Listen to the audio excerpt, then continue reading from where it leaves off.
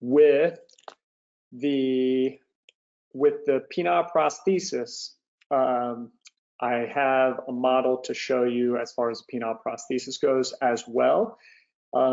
These look scary outside the body. I tell my patients I don't always like to show them exactly what it looks like on the outside of the body. The videos are better, but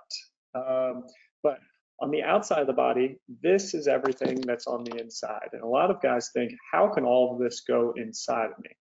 The penile prosthesis surgery is performed through an incision about this long on the scrotum. So there aren't any incisions that are on the penis necessarily. The surgery is almost always done through an incision on the scrotum. So the cylinders are in the penis. This pump is in the scrotum, and then the fluid reservoir is in the what we call the space of Retzius, right behind the pubic bone or in the abdominal wall. And when you want it deflated, here, I'll deflate it real quick. This is just filled with air, so it's kind of flimsy and floppy. But it's deflated on down, and then when you're ready to have an erection, have intercourse, or masturbate, you just pump the pump until it pumps up, and then once it's pumped up and filled with fluid, it's rock hard.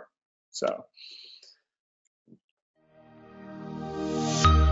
If you found this video helpful and want to stay in the loop with our growing men's health community, be sure to subscribe to our channel and click the bell to be notified when new content is available. Your support makes it easier for other men like you to find these helpful resources. Thanks again for watching. We hope to see you again.